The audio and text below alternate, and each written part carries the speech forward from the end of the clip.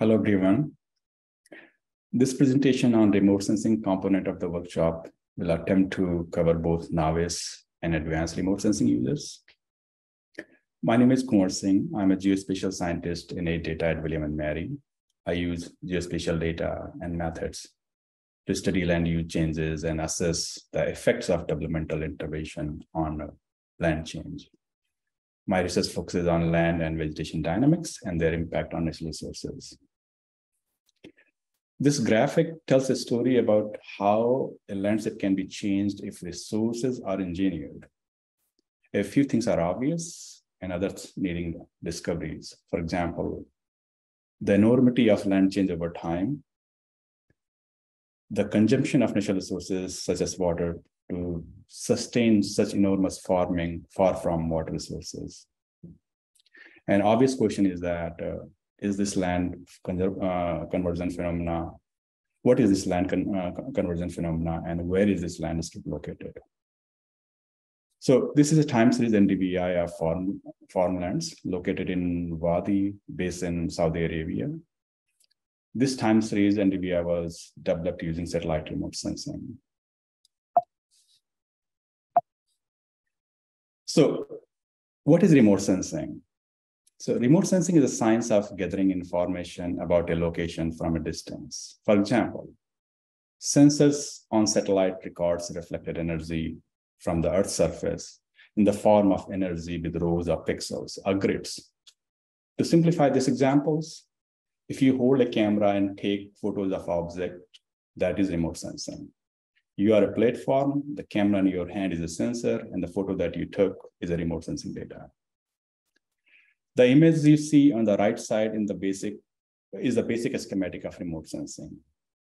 There is an energy source, that is sun, both space and airborne platforms, and the Earth's surface. The energy emitted by the sun hits the Earth's surface, and reflected energy after all kind of atmospheric interference are usually captured by sensors that are transmitted back to the Earth data storage system and later shared by various means to users. We users are typically interested in different types of data collected by various sensors, which are defined by portions of electromagnetic spectrum. The second graphic you see.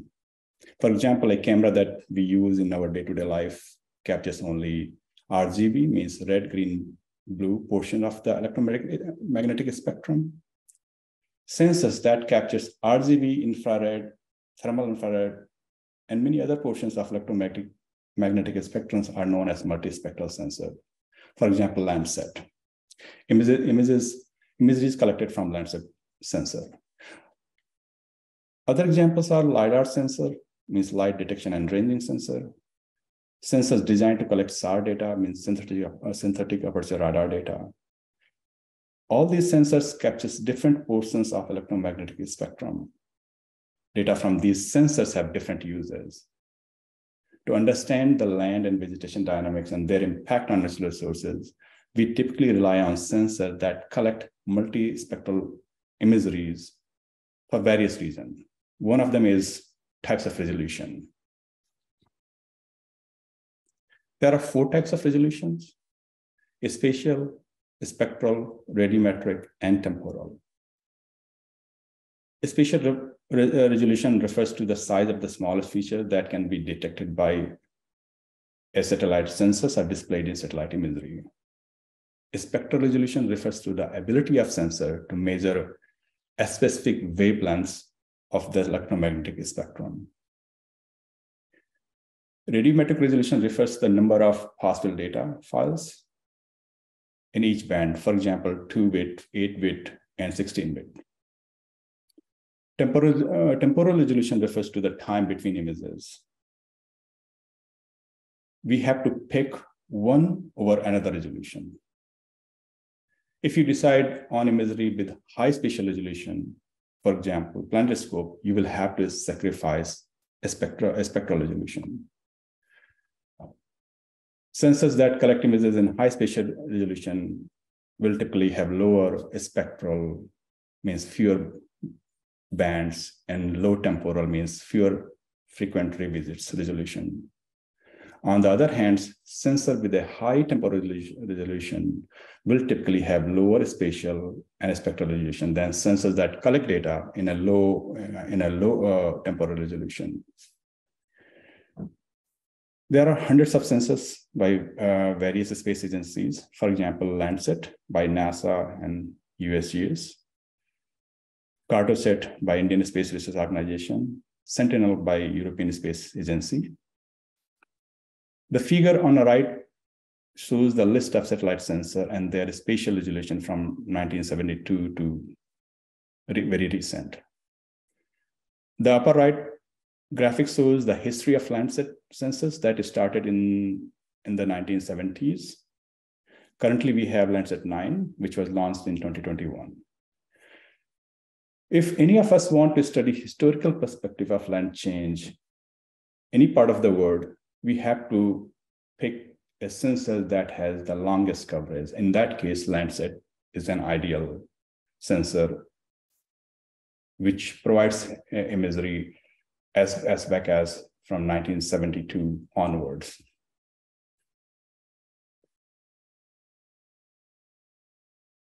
Now we know a little bit about remote sensing, different types of sensors, and types of resolution.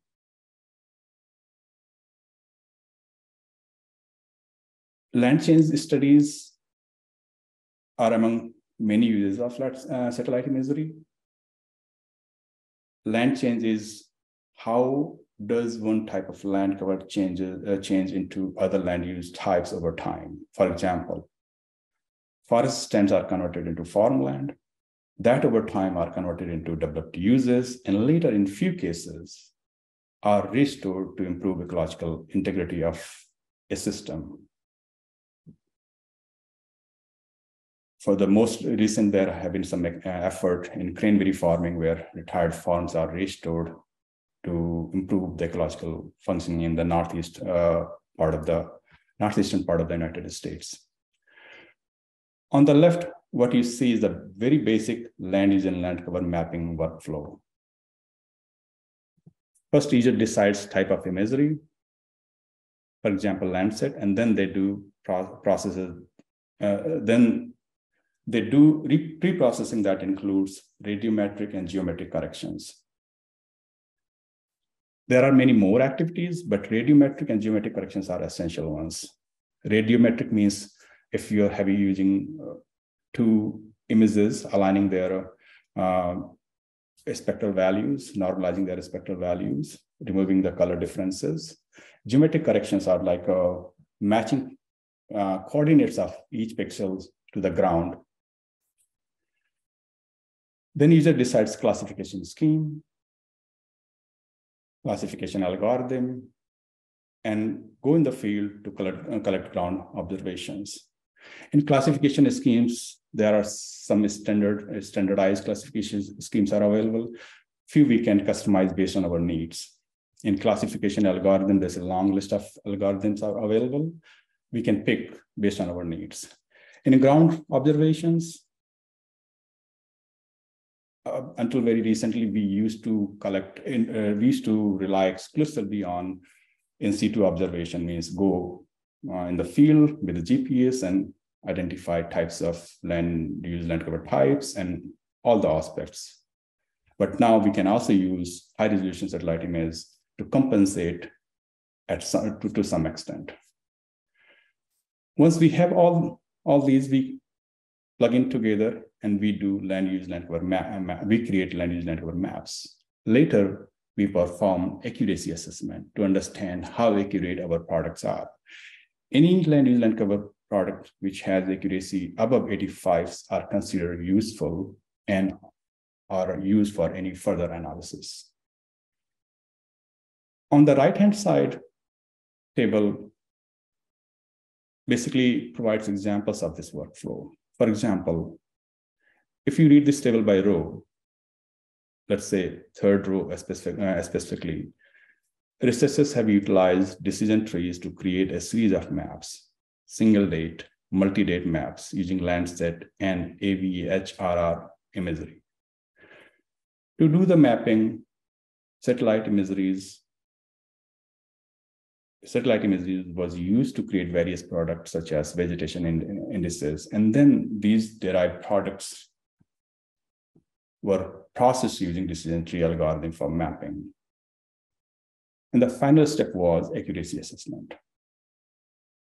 Now, if you read this table by column, that basically says, pick algorithms by your comfort, pick data, means satellite imagery, by your need, and create variables that you think are useful or could be useful to capture some of those landscape aspects that you wish to map or quantify.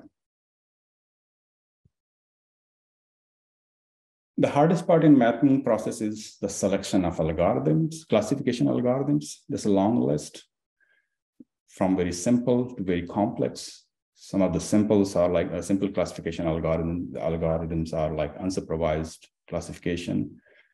And another one is like maximum likelihood. But other advanced are neural networks, random forest, gradient boosting, and many more.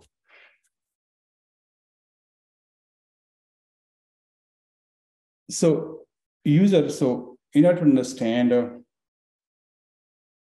user must know how to select algorithms, how a selected algorithm works. User must know how to interpret outcomes. We must know what parameters should be tweaked to make improvements. And we must know the strength and weakness. For example, in this case, random forest. Random forest is ideal for various reasons. One of them is very unique, and that is it determines variable importance. I mean, it tells that which variable contributes the most to the mapping or quantifying land use land cover types. It also is unique in the sense it bypasses multicollinearity issues. It also it can handle easily multidimensionality, means a long array of variables. Yeah. But there are also few weaknesses, like decision rules are usually unknown.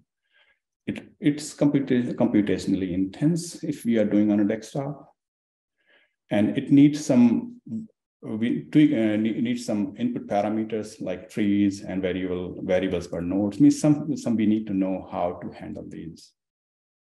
So that is the case of when we have to map any land use land cover type. This is one example that we recently used in one of the we created for one of the project where we used Landsat imagery at 5-year interval from 2000 until 2020, and we used random forests to map 7 different types of different class types from 1995, 2010, 15, and 20. There were some field observations we had, and then we also collected using some high-resolution satellite imageries for that same year, the one we were mapping. For example, for 2000, we had some observation already, and then we collected more using same year high-resolution satellite imagery. And we also performed accuracy for each land use land cover maps. And accuracy always changed and varied, and there were multiple regions. One, variability in the landscape. If you see satellite image on the left-hand side, you will see the huge variability. There are hills, mountains, mountain covered with the snow, and then on the north, some grassland, and south, some flat areas nearby Kabul. So there were like a huge variability in a landscape, and that can sometimes challenge and can cause impact overall performance of land use land cover accuracies. So there are various knowledge, landscape knowledge, and classification schemes, algorithms that go into to create an a product that is very efficient are useful for the further analysis input to geospatial impact evaluation.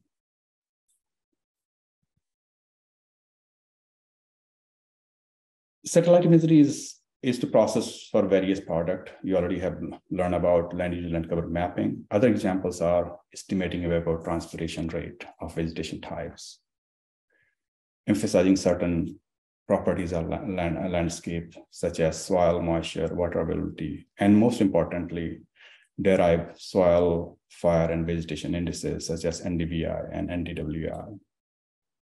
So Landsat, there are algorithms that you can use to estimate evapotranspiration for any landscape, for any areas, to understand the water uses of one vegetation compared to other.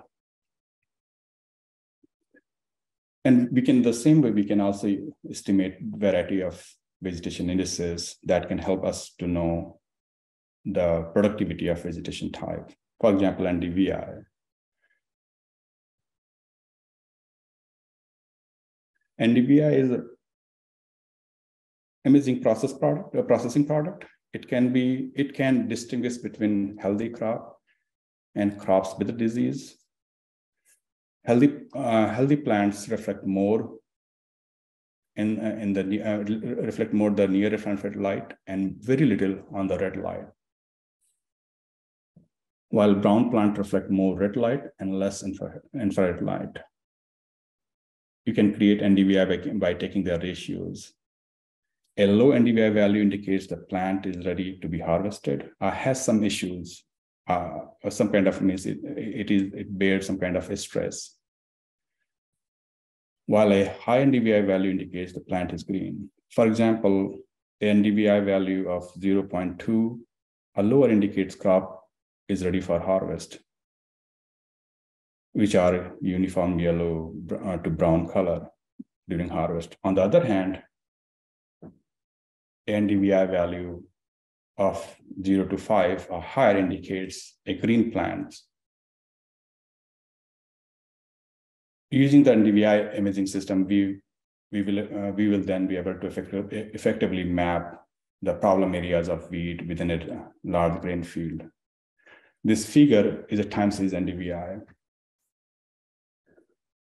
The figure you see on the lower right corner is basically time series NDVI of forest, water, farm, and grass.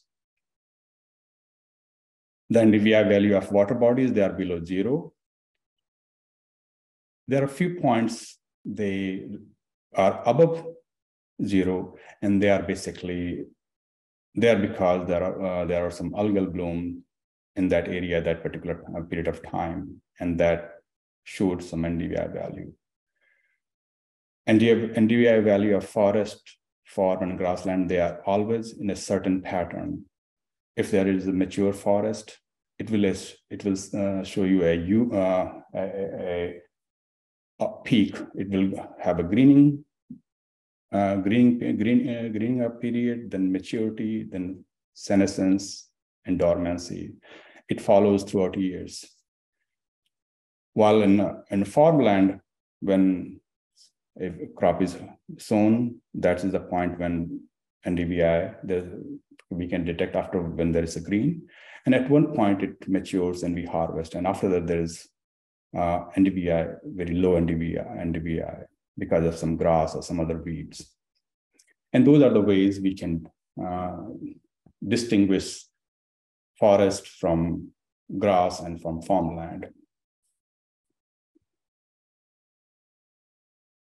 Whenever we create NDVI, we always have to be aware of the landscape, what we are studying. We should know that what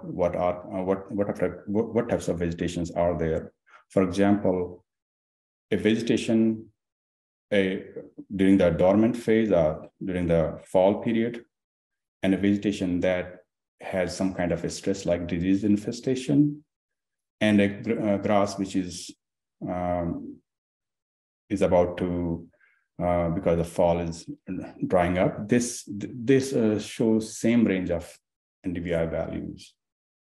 to understand whether this is a mature crop ready to be harvested, a crop infested with the pests and pathogens. We need to have some ground observation to make a clear distinction between these different types of crops, between different vegetation types. To create these time series vegetation indices, there are a few ways we can do. One is we can download time series satellite image on a desktop. We can create NDVI for each time step, and then we can stack them. And then either using point location or polygon, we can extract those NDVI value for the analysis.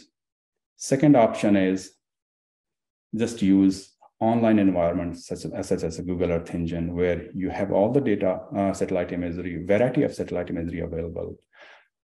Just we have to add a shape file which either has a point or polygon to extract time series NDVI value. That time series NDVI value can vary from from monthly to annual basis. For each imagery available between that time period that user picks or we want to study. Whenever we are analyzing NDVI, we should be very careful with one regard. If we are using multiple satellite imagery types, we should ensure that they are not normalized. For example, NDVI created by Landsat and NDVI data created using Sentinel, they should be normalized before they are used together in any studies, because they are different. Their characteristics are different because they are from different sensors. Their setups are totally different. So in order to use NDVI from two different sources, we should ensure that they are normalized. And there are various methods available that can be used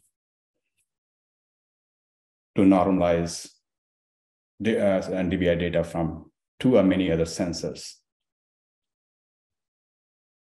And with this, I think this is the last presentation, last slide for this portion. I'll take a pause, and if you have any questions, I'll be happy to answer. And after a little break, I'll start the next portion of the presentation.